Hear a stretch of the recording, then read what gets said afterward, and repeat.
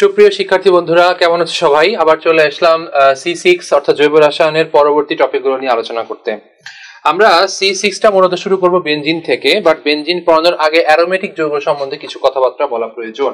যদিও অ্যারোমেটিক যৌগের কিছু অংশ C5 লেকচারেও কিছুটা ছিল, আমি আসলে একসাথে C6 এর আলোচনা করার জন্য মনস্থির করলাম। তো আমরা প্রথমে দেখে নিই অ্যারোমেটিক যৌগ কাকে বলে। খুব সোজা, বেনজিনের জাতক এবং বিশেষ ধরনের অসম্পৃক্ততা বিশিষ্ট যৌগ সমূহকেই আমরা বলে থাকি হচ্ছে অ্যারোমেটিক যৌগ। এখন এই অ্যারোমেটিক যৌগগুলোর কিছু বৈশিষ্ট্য রয়েছে। আমরা মোটামুটি অ্যারোমেটিক যৌগ দেখলে মোটামুটি বেনজিন এবং বেনজিনের জাতক, toluene, phenol, aniline, diazonium chloride, এইসব যৌগকেই সাধারণত বুঝি, যেগুলোর মধ্যে এক বা একাধিক বেনজিন কাঠামো রয়েছে। এছাড়াও কিছু হেটারো অ্যারোমেটিক যৌগের নাম আমি শুরুর দিকে বলেছিলাম, যেমন থায়োফিন, পিরিডিন, পাইরল, তারপরে হচ্ছে থায়োফিন, এই যৌগগুলোর কথা আমি কিন্তু শুরুর দিকে কিছুটা বলেছিলাম।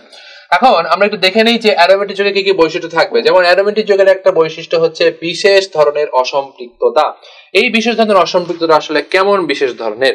আসলে অসম্পৃক্ততা বলতে আমরা ইউজুয়ালি বুঝি, এতক্ষণ ধরে আমরা এর আগের লেকচারে যেই অ্যালকিন বা অ্যালকাইনের কথা আলোচনা করেছিলাম সেগুলো কি, যারা কিছু জুট বিক্রিয়া দিবে, কিছু স্পেশাল যৌগের সাথে জুট বিক্রিয়া দিবে, জারণ বিক্রিয়া দিবে, পলিমারকরণ বিক্রিয়া দিবে, এই সমস্ত ঘটনাই হচ্ছে মূলত সাধারণ অসম্পৃক্ততা।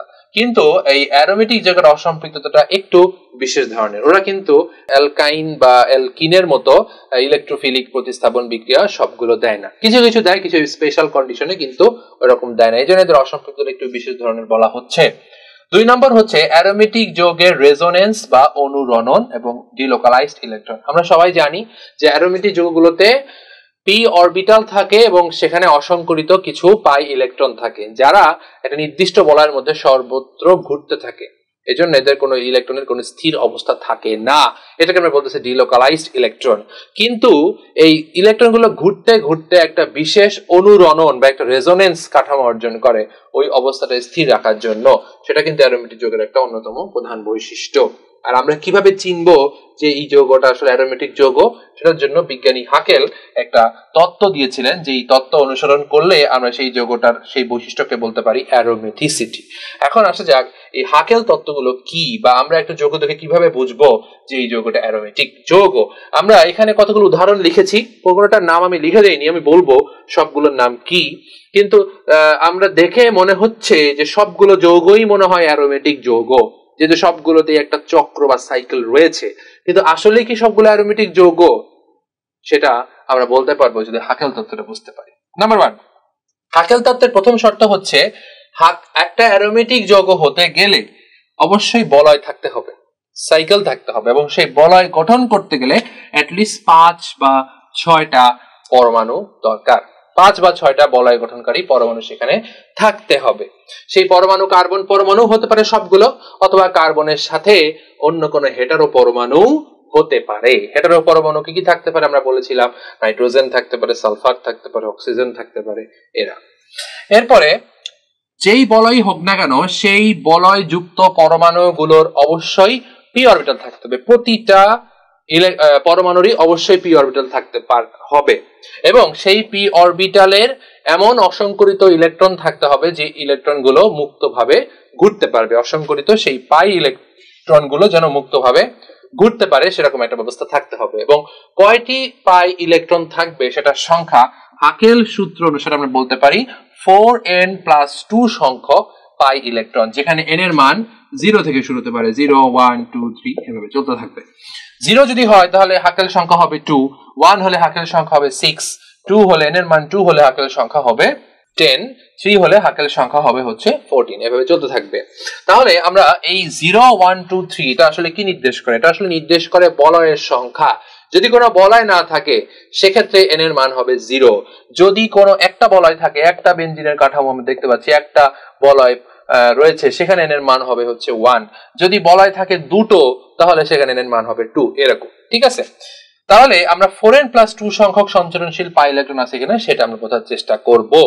এখন সেই পাই ইলেকট্রন গুলো আমরা কিভাবে কাউন্ট করব সেটা জানার জন্য ভাগেল সাহেব বলেছিলেন যে হেটেরোসাইক্লিক পঞ্চভুজাকার যৌগের যদি সবগুলো কার্বন থাকে তাহলে তো আমি পাই বন্ধনগুলো দেখেই বলে দিতে পারবো যেখানে কয়টা সঞ্চরণশীল পাই ইলেকট্রন রয়েছে। যদি সবগুলো কার্বন পরমাণু না হয়ে কোনো হেটারো পরমাণু এখানে যুক্ত হয় তখন সেই হেটারো পরমাণুর নিঃসঙ্গ ইলেকট্রন যুগল বা লোন পেয়ার ইলেকট্রন গুলো ওই সঞ্চরণশীল পাই ইলেকট্রনে অংশ নেবে।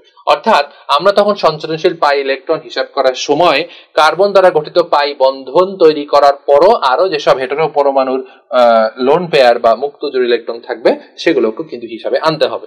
আমি উদাহরণের সাহায্যে সেগুলো বোঝানোর চেষ্টা করছি। ফর এক্সাম্পল, প্রথমে আমরা যেই যৌগটার নাম লিখেছি তার নাম হচ্ছে বেনজিন। এক কথা হচ্ছে যে বেনজিন একটা অ্যারোমেটিক যৌগ, সেটা তো সবাই জানি, সেটা আমার প্রমাণ করার কোনো প্রয়োজন নাই। তারপরও আমরা কিভাবে প্রমাণ করব সেটা হচ্ছে প্রথমে আমরা হাকেল নাম্বার মেলাবো, তারপরে ওটাতে কয়টা পাই বন্ধন আছে কয়টা পাই ইলেকট্রন আছে সেটা মেলানোর চেষ্টা করব। প্রথমে আমরা দেখি এই বেনজিন যৌগটাতে কয়টা রিং রয়েছে। একটা রিং রয়েছে, সুতরাং এখানে n এর মান হচ্ছে 1, সুতরাং 4n+2 হচ্ছে এখানে কত দাঁড়াচ্ছে আমার 6, যেহেতু n এর মান এখানে 1। তাহলে এবার আমি খেয়াল করে দেখবো যে এই বেনজিনে আসলেই 6টা পাই ইলেকট্রন আছে কিনা। সেটা আমরা কিভাবে মেলাবো? আমরা দেখতে পাচ্ছি এখানে বেনজিনে পাই বন্ধন রয়েছে 1 2 3, তাহলে 3টা পাই বন্ধন রয়েছে। 3টা পাই বন্ধন, প্রতিটা পাই বন্ধন তৈরি হয় কয়টি ইলেকট্রন দিয়ে? 2টি ইলেকট্রন দিয়ে। সুতরাং আমি বলতে পারি 3টা পাই বন্ধনে টোটাল 6টা পাই ইলেকট্রন রয়েছে। তাহলে আমরা দেখতে পাচ্ছি এখানে হাকেল সংখ্যাও হচ্ছে 6, আবার সঞ্চরণশীল পাই ইলেকট্রনও রয়েছে হচ্ছে 6, সুতরাং দুটো মিলে গিয়েছে। তাহলে আমি বলতে পারি যে এটা একটা অ্যারোমেটিক যৌগ। একইভাবে পরের যৌগটা, এই যৌগটার নাম হচ্ছে নেপথালিন। আমরা দেখতে পাচ্ছি এখানে দুইটা বলয় রয়েছে, দুইটা ষড়ভুজাকার বলয়। তাহলে এখানে n এর মান হচ্ছে 2, তাহলে হাকেল সংখ্যা 4n+2 এখানে দাঁড়ায় কত? 10। এবার আমি দেখি যে এখানে কয়টা পাই বন্ধন রয়েছে। 1 2 3 4 5, এখানে টোটাল আমরা দেখতে পাচ্ছি 5টা পাই বন্ধন রয়েছে। তাহলে 5টা পাই বন্ধন যদি থাকে সেটাকে আমি 2 দিয়ে গুণ করলে প্রতিটা পাই বন্ধন যদি দুটো ইলেকট্রন দিয়ে গঠিত, সুতরাং আমার সংখ্যা দাঁড়ায় হচ্ছে 10টা পাই ইলেকট্রন। তাহলে 10টা পাই ইলেকট্রন আবার হাকেল নাম্বার হচ্ছে 10, দুটো কি মিলেছে? তাহলে দুটো যদি মিলে থাকে তাহলে এটাও একটা অ্যারোমেটিক যৌগ। এবারে আমরা দেখি হচ্ছে থায়োফিন। থায়োফিন যৌগটাতে আমরা দেখতে পাচ্ছি এখানে একটা বলয় রয়েছে, সুতরাং n এর মান যদি 1 হয় তাহলে এখানে 4n+2 অর্থাৎ হাকেল সংখ্যা হচ্ছে 6। এবার আমরা খেয়াল করি যে এখানে 6টা পাই ইলেকট্রন আছে কিনা। আমরা দেখতে পাচ্ছি এখানে পাই বন্ধন রয়েছে 2টা পাই বন্ধন হলে দুটো করে ইলেকট্রন যদি হয় সেখানে হচ্ছে 4টা ইলেকট্রন। আবার এখানে সালফারের মুক্ত জোড় ইলেকট্রন রয়েছে 2 জোড়া, হ্যাঁ, তার মানে 2 জোড়া মুক্ত জোড় ইলেকট্রন সেখানে রয়েছে। 2 জোড়ার মধ্যে 1 জোড়া অংশ নিলেই কিন্তু আমাদের এই হাকেল সংখ্যা পূর্ণ হয়ে যায়। অর্থাৎ আমরা বলতে পারি থায়োফিনও একটা অ্যারোমেটিক যৌগ, কারণ আমাদের হাকেল সূত্রে কিন্তু বলেছিল যে হেটেরোসাইক্লিক যৌগের লোন পেয়ার ইলেকট্রনও কিন্তু এই পাই ইলেকট্রন সঞ্চরণশীল পাই ইলেকট্রন সিস্টেমে অংশ নিবে। সুতরাং আমরা বলতে পারছি এখান থেকে যে এখানে হাকেল সংখ্যাও যেমন মিলেছে 6, এখানে সঞ্চরণশীল পাই ইলেকট্রনও আমার মিলে গিয়েছে 6। একইভাবে পিরিডিন, এখানে আমরা দেখতে পাচ্ছি একটা আছে, সুতরাং হাকেল সংখ্যা এখানে অবশ্যই 6 হবে। আবার 3টা পাই বন্ধন রয়েছে, সুতরাং আমরা বলতে পারি এখানে পাই বন্ধন মিলে যাচ্ছে, হাকেল সংখ্যা মিলে যাচ্ছে, এটাও একটা অ্যারোমেটিক যৌগ।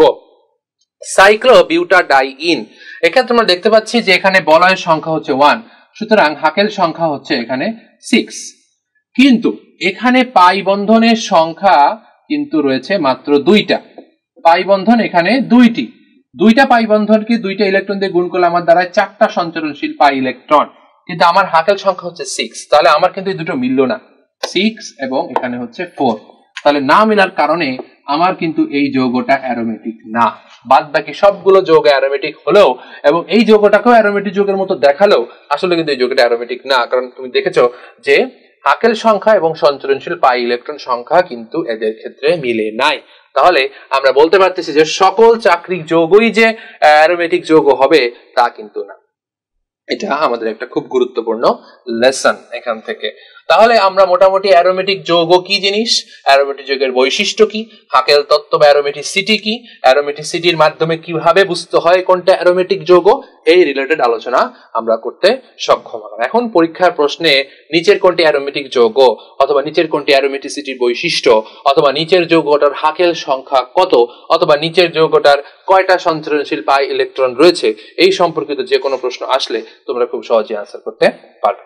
আমরা এখন C6 টপিকের বেনজিন এবং বেনজিনের যে রসায়ন সেটি নিয়ে আলোচনা করব। তোমরা অলরেডি বেনজিন যে একটা অ্যারোমেটিক যৌগ এবং অ্যারোমেটিক যৌগের কি কি বৈশিষ্ট্য আছে, কোন কোন শর্তগুলো মানলে সেই যৌগটা অ্যারোমেটিক যৌগ হবে বা তার স্পেশাল বৈশিষ্ট্যগুলো কি কি আছে, সেটা অলরেডি আমরা অ্যারোমেটিসিটি টপিকের মধ্যে আলোচনা করেছি। এখন আমরা বেনজিনের রসায়ন নিয়ে আলোচনা করব। তো প্রথম কথা হচ্ছে যে বেনজিনের আমাদের কয়েকটা জিনিস জানতে হবে। তার মধ্যে একটা হচ্ছে বেনজিন একটি অ্যারোমেটিক যৌগ ব্যাখ্যা করো, যেটা আমরা আগের কথাগুলো দিয়ে বলতে পারি। যেমন বেনজিনের মধ্যে বিশেষ ধরনের অসম্পৃক্ততা আছে। আমরা যদি বেনজিনের গঠন দেখতে চাই তাহলে আমরা দেখতে পারবো যে বেনজিনের গঠনে 3টা পাই বন্ধন আছে এবং এই পাই বন্ধনে যে ইলেকট্রনগুলো আছে সেগুলো হচ্ছে সঞ্চরণশীল পাই ইলেকট্রন এবং এই সঞ্চরণশীল পাই ইলেকট্রন গুলো এর মধ্যে ঘুরতে ঘুরতে একটা স্থির কাঠামো অর্জন করে, যেটাকে আমরা বলি রেজোন্যান্স বা অনুরণন। তো এই সঞ্চরণশীল ইলেকট্রনের সংখ্যা আমরা হাকেল তত্ত্ব অনুসারে বলতে পারি যে 4n+2 সংখ্যক সঞ্চরণশীল ইলেকট্রন এখানে রয়েছে। যেমন এখানে আমরা যদি ধরি এখানে সাইকেলের সংখ্যা হচ্ছে 1, তাহলে 4n+2 আসে হচ্ছে 6, আর এখানে পাই ইলেকট্রন আছে হচ্ছে 3টা, পাই বন্ধন 3টা, সুতরাং পাই ইলেকট্রন আছে 6টা। সুতরাং আমাদের মোটামুটি এটা যে একটা অ্যারোমেটিক যৌগ সেটা আমরা বলতে পারি। এখন এই বেনজিনের প্রথমে আমাদের দেখতে হবে যে বেনজিনের কি কি ধরনের সমানুতা হতে পারে। আসলে বেনজিনের সমানুতাকে আমরা 3 ভাগে ভাগ করি। একটাকে আমরা বলতে পারি বেনজিনের মনোজাতক, একটাকে বলতে পারি ডাইজাতক, একটাকে বলতে পারি পলি বা ট্রাইজাতক। আসলে বেনজিনের এই কার্বন যে 6টা কার্বন পরমাণু রয়েছে, সেই 6টা কার্বন পরমাণুর সাথে প্রত্যেকটার সাথে একটা করে টোটাল 6টা হাইড্রোজেন রয়েছে। এই বেনজিনের প্রতিটা কার্বনের হাইড্রোজেন পরমাণুকে প্রতিস্থাপিত করে যে কয়টি মূলক আসতে পারে আমরা সেটাকে সংখ্যা অনুসারে মনোজাতক, ডাইজাতক, ট্রাইজাতক হিসেবে বলেছি। ফর এক্সাম্পল, আমি যদি বলি যে এই যৌগটা নাম কি, তাহলে আমরা বলতে পারবো যৌগটার নাম হচ্ছে ক্লোরোবেনজিন এবং এখানে একটা ক্লোরিন মূলক বেনজিনের একটা হাইড্রোজেন মূলককে প্রতিস্থাপিত করছে। সুতরাং আমরা বলতে পারি যে এখানে জাতক বা বেনজিনের প্রতিস্থাপিত মূলকের সংখ্যা হচ্ছে 1 বা মনোজাতক। এখন বেনজিনের মনোজাতকের কয়টি সমাণু রয়েছে? মনে রাখতে হবে বেনজিনের মনোজাতকের কোনো সমাণু নেই। কিভাবে থাকবে? কারণ আমি যদি বলি এখানে এটা হচ্ছে ক্লোরোবেনজিন, তাহলে আমার এখানে কার্বনের নাম্বার এটাকে 1 ধরে 1 2 3 4 হিসেবে ধরতে হবে, তাহলে এটা হচ্ছে 1 ক্লোরোবেনজিন। বা যাই হোক না কেন, আমি যেখানেই ক্লোরিন ধরি না কেন, আচ্ছা আমি যদি এখানে ক্লোরিন ধরি তাহলে আমি কি এটাকে বলবো 3 ক্লোরোবেনজিন? তা তো না, আমার এখানেই 1 ধরে করতে হবে। সুতরাং মনোজাতক সেটা কার্বনের বেনজিনের যেই কার্বন পরমাণুতেই যুক্ত থাকুক না কেন আমরা সেটার কোনো সমাণু পাবো না, সেটার নাম একটাই হবে। যেমন এটা ক্লোরোবেনজিন, তো যেখানেই ক্লোরিন বসুক না কেন সেটা ক্লোরোবেনজিন হবে, কিন্তু শর্ত হচ্ছে ক্লোরিন থাকতে হবে একটা। অথবা এখানে যদি ক্লোরিনের বদলে নাইট্রো মূলকটা বসে তাহলে কিন্তু আমরা শুধুমাত্র নাইট্রোবেনজিন হিসেবেই বলবো। কিন্তু যদি বেনজিনের ডাইজাতক 2টা প্রতিস্থাপিত মূলক হয় সেক্ষেত্রে কিন্তু আমাদের কিছু সমাণু থাকতে পারে।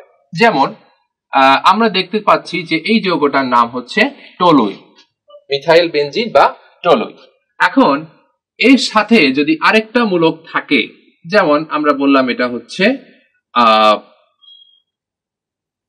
নাইট্রো, তাহলে এই যৌগটাকে আমরা বলতে পারি যে ট্রু নাইট্রো টলুইন। আমরা যদি এই কার্বনটাকে 1 ধরি তাহলে এই কার্বনটাকে আমি যদি 2 ধরি তাহলে আমরা বলতে পারি ট্রু নাইট্রো টলুইন।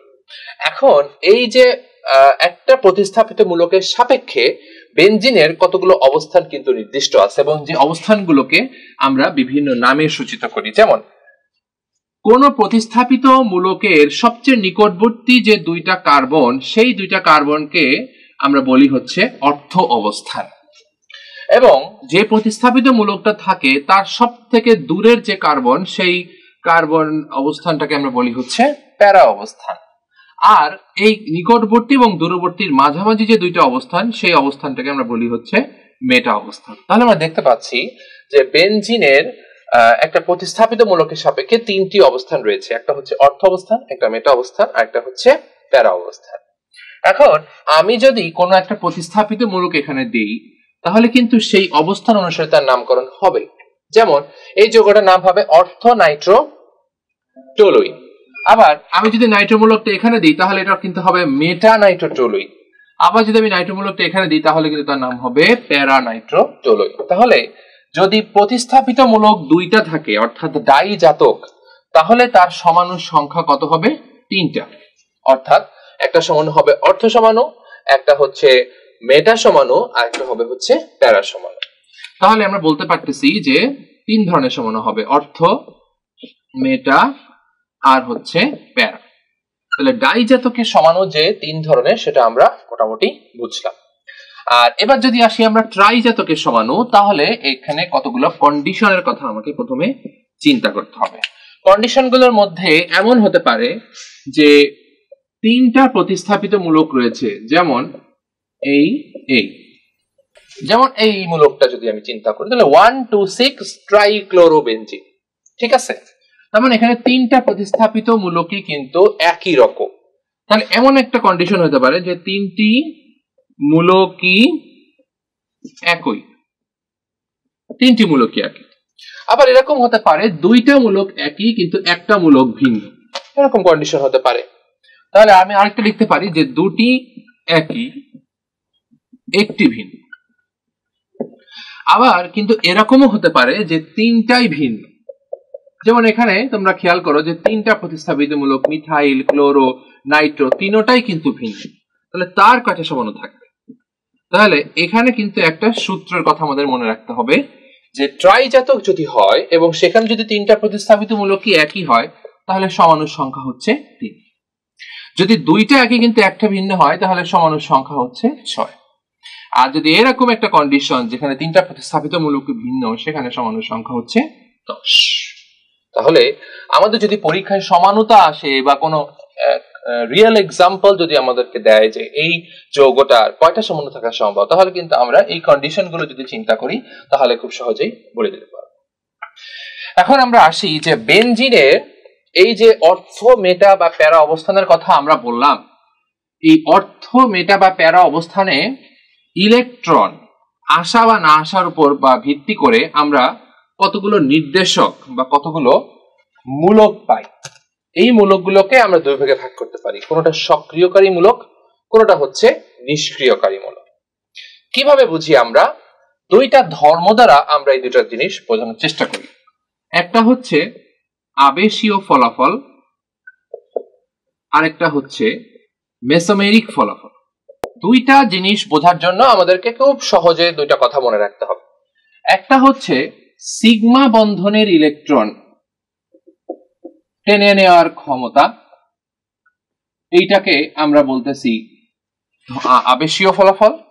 আর পাই বন্ধনের ইলেকট্রন টেনে নেওয়ার ক্ষমতা, এটাকে আমরা বলতেছি হচ্ছে মেসোমেরিক ফলাফল।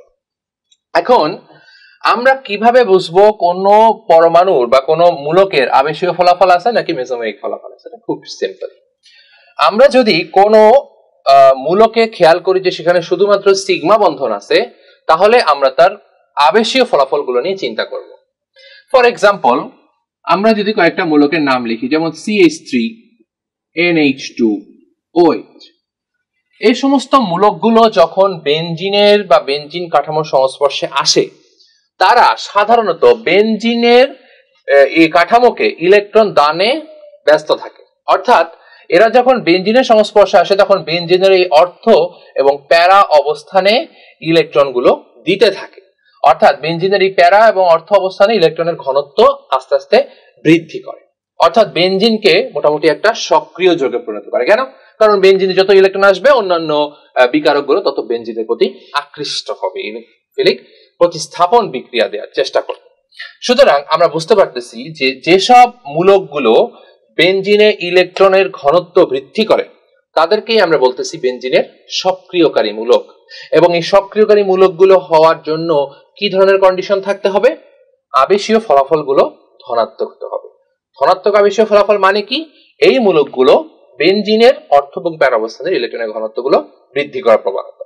সুতরাং এই যে এই মূলকগুলো সবাই হচ্ছে ধনাত্মক আবেশীয় ফলাফল, বা আমি বলতে পারি এগুলো হচ্ছে প্লাস ইন্ডাকটিভ ফোর্স বা ধনাত্মক আবেশীয় মূলক। তাহলে ধনাত্মক আবেশীয় মূলকগুলো মূলত কি ধরনের মূলক হিসেবে সূচিত হতে পারে? অর্থ প্যারা নির্দেশক। এর আন্ডারে আরো আছে, যেমন মিথাইল মূলক, হ্যালাইড মূলক, অ্যামিন মূলক, ওইচ মূলক, হ্যাঁ, আরো অনেক ধরনের মূলকের কথা আমরা বলতে পারি। কিন্তু কোন কোন মূলক আছে যারা অধিক তড়িৎ ঋণাত্মকতার কারণে নিজেদের দিকে বেনজিনের ইলেকট্রনগুলো নিজেদের দিকে নিয়ে নেয়, বিশেষ করে যাদের যেসব মূলকের মধ্যে পাই বন্ধন আছে সেসব মূলকগুলো মূলত নিজের দিকে নিয়ে নেয়, যার কারণে তাদের ফলাফল মেসোমেরিক ফলাফল এগুলো ঋণাত্মক হয়। ফর এক্সাম্পল আমি যদি উদাহরণ দেই, যেমন কার্বনিল মূলক, এখানে দেখা যাচ্ছে যে অক্সিজেন কিন্তু অধিক তড়িৎ ঋণাত্মক, যার কারণে এই টানটা কিন্তু নিজের দিকে দেবে। অক্সিজেন এই পাই বন্ধনের ইলেকট্রন গুলো কিন্তু নিজের দিকে নিয়ে নিবে, ফলে এই কার্বন কিন্তু আংশিক পরিমাণে ধনাত্মক আধানাহিত হয়ে যাবে, এবং এরা যখন কোন বেনজিন কাঠামোর কাছে আসবে তখন কিন্তু বেনজিন থেকে ইলেকট্রন গুলো তারা নিচের দিকে নিয়ে নেওয়ার চেষ্টা করবে, যার কারণে এইসব মূলকগুলো মূলত মেসোমেরিক ফলাফল প্রদর্শন করে। এবং এই মেসোমেরিক ফলাফলগুলোর মধ্যে এরা কি ধরনের মেসোমেরিক ফলাফল প্রদর্শন করে? যেহেতু বেনজিন থেকে ইলেকট্রন নিয়ে নিচ্ছে নিজের দিকে, সুতরাং এরা ঋণাত্মক মেসোমেরিক ফলাফল প্রদর্শন করে। এরকম আরো কিছু এক্সাম্পল, যেমন SO3H, সি সায়ানাইড মূলক, এসব মূলকগুলো মূলত ঋণাত্মক মেসোমেরিক ফলাফল প্রদর্শন করে। এখন ঋণাত্মক মেসোমেরিক ফলাফল মানে হচ্ছে ইলেকট্রন ঘনত্ব বেনজিন থেকে কমাচ্ছে, কিন্তু বেনজিনের সব জায়গা থেকে কি ইলেকট্রন ঘনত্ব কমতেছে? না, বেশিরভাগ ইলেকট্রন ঘনত্ব কমতেছে অর্থ এবং প্যারা অবস্থান থেকে, এবং এই অর্থ প্যারা অবস্থানে ইলেকট্রন ঘনত্ব কমে যাওয়ার কারণে বেনজিনের মূলকটা বেনজিনটা নিষ্ক্রিয় হয়ে যাচ্ছে।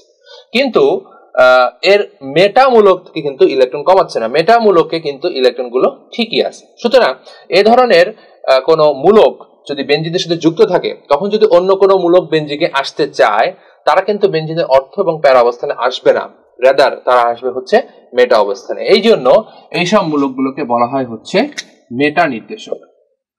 তাহলে বন্ধুরা, আমাদের পরীক্ষায় দুইটা কথা মনে রাখলেই চলবে। এক হচ্ছে বেশিরভাগ মেডিকেল বা ভার্সিটি ভর্তি পরীক্ষায় কমন প্রশ্নটা হচ্ছে নিচের কোনটি অর্থপ্যারা নির্দেশক, নিচের কোনটি মেটা নির্দেশক।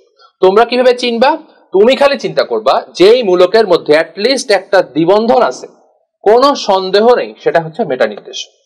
আর যদি মূলকগুলোর মধ্যে সব সিগমা বন্ধন উপস্থিত থাকে, তাহলে সেটা হচ্ছে অর্থপ্যারা নির্দেশক। একদম সিম্পল। যেমন দেখো এর মধ্যে তোমার পাই বন্ধন আছে, এই SO3 এর মূলকের মধ্যেও কিন্তু পাই বন্ধন আছে, এর মধ্যে পাই বন্ধন আছে।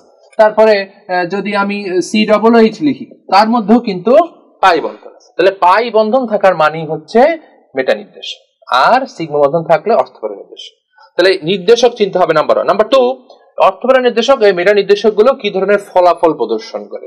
ইউজুয়ালি অর্থপ্যারা নির্দেশক গুলোর আবেশীয় ফলাফলটা হয় ধনাত্মক, আর মেটা নির্দেশক গুলোর মেসোমেরিক ফলাফলটা হয় হচ্ছে ঋণাত্মক।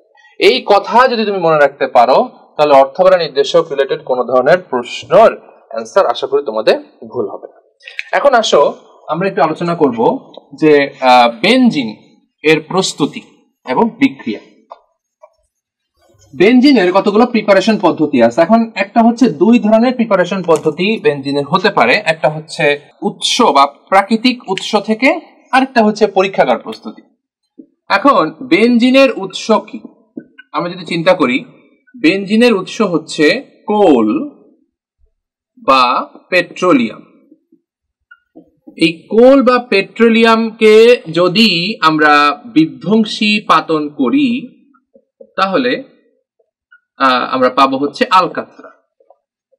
সেই আলকাত্রা থেকে যদি আমরা পাতন করি, আলকাত্রার পাতন করলে আমরা অনেক ধরনের তেল পাবো, লঘু তেল, মধ্যম তেল, গাঢ় তেল, পাতন টেম্পারেচার অনুযায়ী।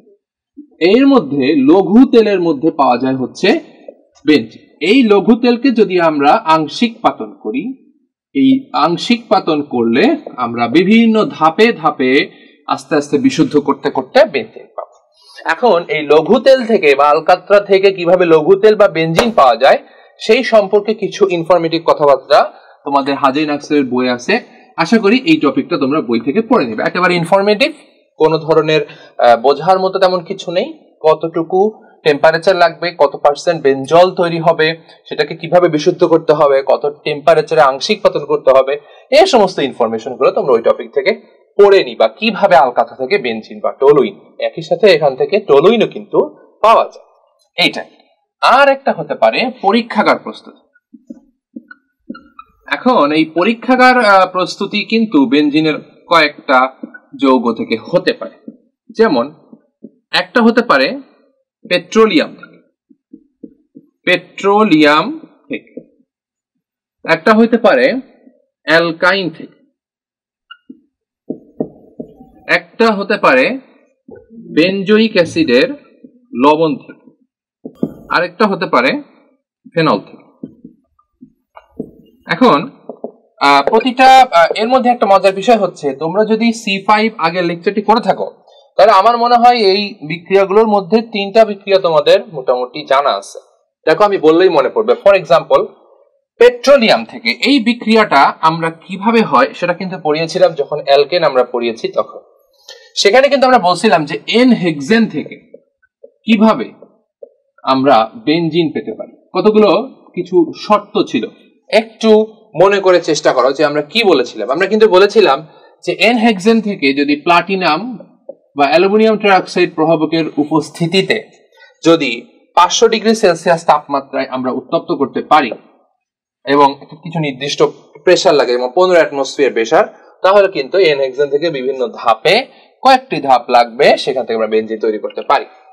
আমরা যখন অ্যালকাইন পড়াইছিলাম তখন কিন্তু বলছিলাম যে অ্যালকাইনের একটা পলিমারকরণ বিক্রিয়া আছে, সেই পলিমারকরণ বিক্রিয়ায় কিন্তু তৈরি হয় হচ্ছে বেনজিন।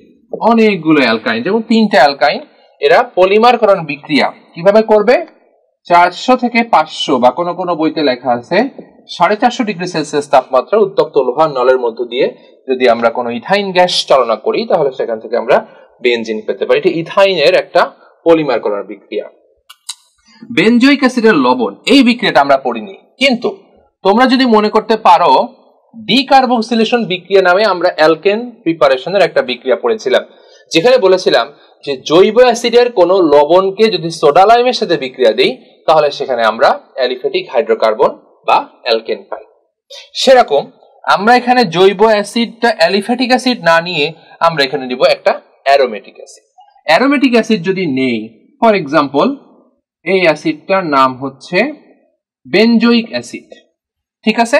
এই বেনজোইক অ্যাসিডের একটা লবণ এরকম হতে পারে সোডিয়াম বেনজোইক, এর সাথে আমি কি নিব বলেছি, সোডিয়াম হাইড্রোক্সাইড আর ক্যালসিয়াম অক্সাইড, একসাথে আমরা বলি হচ্ছে সোডা লাইম। নিলে ওই সেই এর সি ডাবল Na আর ওর NaO, এইটুকু মিলে হয়ে যাবে হচ্ছে সোডিয়াম কার্বনেট, আর এই হাইড্রোজেনটা এখানে চলে আসবে, হয়ে যাবে হচ্ছে বেনজিন। বন্ধুরা খেয়াল করো, এখানে কিন্তু সেই যথারীতি একটা কার্বন কমে গেছে। হ্যাঁ, যেমন বেনজোইক অ্যাসিডে আমাদের কার্বন কয়টা ছিল, এখানে 6টা তো আছে, এখানে একটা হচ্ছে 7টা, কিন্তু এখানে আছে হচ্ছে এখন 6টা। সুতরাং এই বিক্রিয়াকেও কিন্তু আমরা বলতে পারি ডিকার্বক্সিলেশন বিক্রিয়া। তাহলে আমরা দেখলাম বেনজোইক অ্যাসিডের লবণের সাথে যদি সোডা লাইমের বিক্রিয়া দিই তাহলে বেনজিন হতে পারে, অ্যালকাইনের পলিমারকরণ বিক্রিয়া বেনজিন হতে পারে, পেট্রোলিয়াম থেকে platinum aluminium oxide 500 degree Celsius তাপমাত্রায় আমরা বেনজিন তৈরি করতে পারি। এছাড়া ফেনল থেকেও কিন্তু আমরা তৈরি করতে পারি হচ্ছে বেনজিন। ফেনলকে যদি জিঙ্ক সহ আমরা পাতন করি তাহলে দেখা যাবে যে এখান থেকে অক্সিজেনটা চলে যাচ্ছে। তাহলে অক্সিজেন চলে যাওয়া মানে বলতো বন্ধুরা, সেটা কি জারণ নাকি বিজারণ? অক্সিজেন চলে যাওয়া মানে হচ্ছে বিজারণ, সেটা এটা বলতে পারি এক ধরনের বিজারণ, জিঙ্ক সহ বিজারণ, ঠিক আছে। অথবা আমরা বলতে পারি জিঙ্ক সহ পাতন করলে আমাদের বেনজিন তৈরি হয় আর জিঙ্ক অক্সাইড তৈরি হয়। এই হচ্ছে আমাদের বেনজিনের পরীক্ষাগার প্রিপারেশন। এখন আমরা পড়বো বেনজিনের বিক্রিয়া। আমরা এখন বেনজিনের যেসব বিক্রিয়াগুলো আছে সেই বিক্রিয়াগুলো আমরা দেখানোর চেষ্টা করব। বেনজিনের কিছু বিক্রিয়াগুলোর মধ্যে দুইটা প্রধান বিক্রিয়া হচ্ছে জুত এবং প্রতিস্থাপন। মূলত কেউ যদি বলে বেনজিনের বৈশিষ্ট্যমূলক বিক্রিয়া কোনটি, সেটা বললে আমরা একটা কথাই বলবো, বেনজিনের বৈশিষ্ট্যমূলক বিক্রিয়া হচ্ছে প্রতিস্থাপন বিক্রিয়া। কিন্তু ওদিকে বেনজিন যেহেতু একটা অসম্পৃক্ত যৌগ, এর মধ্যে পাই বন্ধন আছে, সেজন্য কিন্তু এরা যুত বিক্রিয়াও দেয়। তবে আমরা ওই যে প্রথমে বলেছিলাম অ্যারোমেটিক যৌগের মধ্যে এই যুত বিক্রিয়াগুলো হচ্ছে বিশেষ ধরনের, সবার সাথে দেয় না, যেমন ইথাইন সবার সাথে জুট বিক্রিয়া দিয়েছিল, তাদের মতো ঠিক জুট বিক্রিয়া দেয় না, কিছু বিশেষ বিশেষ কন্ডিশনে বিশেষ বিশেষ যৌগ তৈরি করে। যেমন আমরা যদি বলি বেনজিন জুট বিক্রিয়া দেয় কাদের সাথে, তাহলে আমরা কয়েকটা যৌগের নাম লিখতে পারি, যেমন হাইড্রোজেন, ক্লোরিন বা হ্যালোজেন আর হচ্ছে ওজোন। এদের সাথে বেনজিন জুট বিক্রিয়া দেয় কি কি কন্ডিশনে? হাইড্রোজেনের সাথে জুট বিক্রিয়া দেয় নিকেল প্রভাবক এবং 200 ডিগ্রি সেলসিয়াস তাপমাত্রায়, এবং তৈরি করে হচ্ছে সাইক্লোহেক্সেন। সবগুলো অসম্পৃক্ত বা পাই বন্ধনগুলো দূর হয়ে এখানে তৈরি হয় হচ্ছে সাইক্লোহেক্সেন। আর ক্লোরিনের সাথে বেনজিন সাধারণত বিক্রিয়া দেয় সূর্যালোকের উপস্থিতিতে এবং তৈরি করে গ্যামেক্সিন, বেনজিন হেক্সাক্লোরাইড বা গ্যামেক্সিন। এই গ্যামেক্সিন কিন্তু জীবাণুনাশক বা কীটনাশক হিসেবে সাধারণত ব্যবহৃত হয়, গ্যামেক্সিন পাউডার। এটা একটা ইম্পর্টেন্ট এমসিকিউ। ওজোনের সাথে প্রথমে বেনজিন বিক্রিয়া করে বেনজিন ওজোনাইড তৈরি করে, পরে জিঙ্ক সহ যদি আদ্র বিশ্লেষণ করা হয় তারপরে সে তৈরি করে হচ্ছে ক্লায়োক্সান। একইভাবে প্রতিস্থাপন বিক্রিয়া, সেই প্রতিস্থাপন বিক্রিয়া হচ্ছে মূলত ইলেকট্রোফিলিক প্রতিস্থাপন বিক্রিয়া। এই কথাটা মনে রাখতে হবে। বেনজিনের বৈশিষ্ট্যমূলক বিক্রিয়াগুলো হচ্ছে ইলেকট্রোফিলিক প্রতিস্থাপন বিক্রিয়া, যেখানে অনেকগুলো ইলেকট্রোফাইল বেনজিনে এসে কি জন্য আসবে, ইলেকট্রন যেহেতু অনেক বেশি বেনজিনে, এবং ইলেকট্রন বেনজিনে এসে হাইড্রোজেন প্রতিস্থাপন করা শুরু করবে। ঠিক আছে, এখন এই বেনজিনের ইলেকট্রোফিলিক প্রতিস্থাপন বিক্রিয়াগুলোকে আমরা প্রধানত 4 ভাগে ভাগ করি। একটা হচ্ছে হ্যালোজেনেশন, একটা হচ্ছে নাইট্রেশন, একটা হচ্ছে সালফোনেশন, আর হচ্ছে ফ্রিডেল ক্রাফট। এখন এই যে বেনজিনের সাথে কি যুক্ত হবে সেইটা অনুযায়ী কিন্তু নামগুলো করা হয়েছে। যেমন বেনজিনের সাথে যদি হ্যালোজেনের বিক্রিয়া হয়, বেনজিন আর হচ্ছে যে কোনো একটা হ্যালোজেন, এবং এই বিক্রিয়াটা হয় সাধারণত লুইস অ্যাসিড প্রভাবকের উপস্থিতিতে, যেমন FeBr3 বা অ্যালুমিনিয়াম ট্রাইঅক্সাইড, এই সমস্ত লুইস অ্যাসিড এইসব প্রভাবকের উপস্থিতিতে এই বেনজিনের সাথে ক্লোরিন বিক্রিয়া করে তৈরি করে হচ্ছে হ্যালোবেনজিন, ক্লোরোবেনজিন আর HCl। তাহলে এটা হয়ে গেল হ্যালোজেনেশন। নাইট্রেশন বিক্রিয়ায় বেনজিনের সাথে বিক্রিয়া করে গাঢ় নাইট্রিক অ্যাসিড। বন্ধুরা এখানে মনে রাখতে হবে গাঢ় নাইট্রিক অ্যাসিড, অবশ্যই মনে রাখতে হবে এই বিক্রিয়ার একটা প্রভাবক আছে, প্রভাবক হিসেবে ব্যবহার করা হয় গাঢ় সালফিউরিক অ্যাসিড, এবং টেম্পারেচার লাগে একটু কক্ষ তাপমাত্রা থেকে বেশি 60 ডিগ্রি সেলসিয়াস, এবং আমাদের প্রোডাক্টের নাম হচ্ছে নাইট্রোবেনজিন। সালফোনেশন বিক্রিয়ায় বেনজিনের সাথে সালফিউরিক অ্যাসিডেরই বিক্রিয়া হয়, এবং সালফিউরিক অ্যাসিড, গাঢ় সালফিউরিক অ্যাসিড এখানে অটো প্রভাবক হিসেবে কাজ করে, সুতরাং এখানে কোনো ধরনের আমার এক্সট্রা প্রভাবকের দরকার নেই। প্রোডাক্টের নাম হচ্ছে benzene sulphonic acid. Friedel craft বিক্রিয়া 2 ভাগে আমরা বলতে পারি। একটা কথা মনে রাখতে হবে, ফ্রিডেল ক্রাফট বিক্রিয়া হয় অনার্দ্র অ্যালুমিনিয়াম ক্লোরাইড প্রভাবকের উপস্থিতিতে। সেই 2 ধরনের ফ্রিডেল ক্রাফটের মধ্যে একটা হচ্ছে ফ্রিডেল ক্রাফট অ্যালকাইলেশন, আর আরেকটা হচ্ছে ফ্রিডেল ক্রাফট অ্যাসাইলেশন। অ্যালকাইলেশনে ফ্রিডেল ক্রাফটে তৈরি হয় অ্যালকাইল বেনজিন, আর অ্যাসাইলেশন বিক্রিয়া তৈরি হয় হচ্ছে অ্যাসাইল বেনজিন। ঠিক আছে, যেমন আমরা যদি বলি যে এখানে বেনজিন এর সাথে CH3Cl বিক্রিয়া করতেছে, বিক্রিয়া করে এখানে তৈরি করতেছে হচ্ছে টলুইন আর হচ্ছে HCl। তাহলে এই বিক্রিয়াটা হচ্ছে ফ্রিডেল ক্রাফট অ্যালকাইলেশন। আমি আবারও বলতেছি এই বিক্রিয়ার প্রভাবকের নাম হচ্ছে অনার্দ্র অ্যালুমিনিয়াম ক্লোরাইড। আর অ্যাসাইলেশন বিক্রিয়ায় বেনজিনের সাথে বিক্রিয়া করে হচ্ছে যে কোনো অ্যাসিড ক্লোরাইড, যেমন CH3COCl, এই বিক্রিয়া করে এখানে তৈরি করে হচ্ছে COCH3। ঠিক আছে, বা অ্যাসিটোফেনল। ঠিক আছে, তাহলে আমরা দেখতে পেলাম যে বেনজিনের প্রতিস্থাপন বিক্রিয়া হচ্ছে মূলত 4 ধরনের। তো তোমাদের প্রথমেই মনে রাখতে হবে যে এই বিক্রিয়াগুলো হেডলাইন গুলো পরীক্ষা আসতে পারে, যেমন নিচের কোনটির সাথে বেনজিন জুট বিক্রিয়া দেয় বা দেয় না। তাহলে সেক্ষেত্রে 3টা অপশনের কথা মনে রাখতে হবে, নিচের কোনটি বেনজিনের প্রতিস্থাপন বিক্রিয়া বা নিচের কোনটি বেনজিনের ইলেকট্রোফিলিক প্রতিস্থাপন বিক্রিয়ার অন্তর্ভুক্ত নয়, এরকম হেডলাইনে আমাদের এই অপশনগুলো মনে রাখতে হবে। ঠিক আছে, এরপরে ভেতরে ঢুকতে পারে, যেমন বেনজিনের সাথে হাইড্রোজেন বিক্রিয়া করে কি তৈরি করতে পারে, কোন প্রভাবকের উপস্থিতিতে।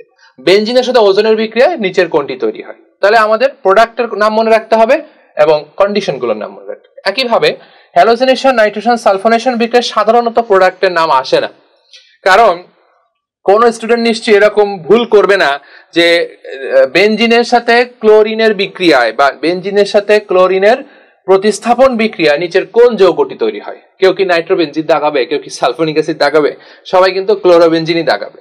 সেজন্য আসলে এগুলোর প্রোডাক্ট আসে না যে নাইট্রেশন বিক্রিয়া কোনটি তৈরি হয়, সালফোনেশন বিক্রিয়া নিচে কোনটি তৈরি হয়, সেটা না। আসলে আসে এইসব বিক্রিয়াগুলোর এই যে মাঝখানের জিনিসগুলা, তীর চিহ্নের উপরে কি জিনিসগুলো দেওয়া আছে। যেমন আসে হ্যালোজেনেশন বিক্রিয়ার প্রভাবক নিচের কোনটি, নাইট্রেশন বিক্রিয়া টেম্পারেচার কত, সালফোনেশন বিক্রিয়ায় প্রভাবক ইউজ হয় কি হয় না বা কোনটা হয়, ফিডেলক্রাফট বিক্রিয়ার প্রভাবক নিচের কোনটি। ঠিক আছে, তাহলে আমরা বন্ধুরা বেনজিন কিন্তু একটা খুব ইম্পর্টেন্ট টপিক। বেনজিনের একদম অ্যারোমেটিসিটি থেকে শুরু করে হাকেল তত্ত্ব, বেনজিনের উৎস, আলকাতা থেকে কিভাবে পাওয়া যায়, সমানুতা, অর্থপ্যারা নির্দেশক, মেটা নির্দেশক কিভাবে চিনতে হয়, এবং বেনজিনের প্রিপারেশন এবং বিক্রিয়াগুলো খুব ভালো করে পড়তে হবে। আশা করি এগুলো থেকে অ্যাটলিস্ট একটা বা দুইটা এমসিকিউ প্রশ্ন তোমরা যে কোনো ধরনের প্রতিযোগিতামূলক পরীক্ষা, সেটা মেডিকেল বা ভার্সিটি এক্সামিনেশন টেস্ট, সব জায়গায় তোমরা পাবা।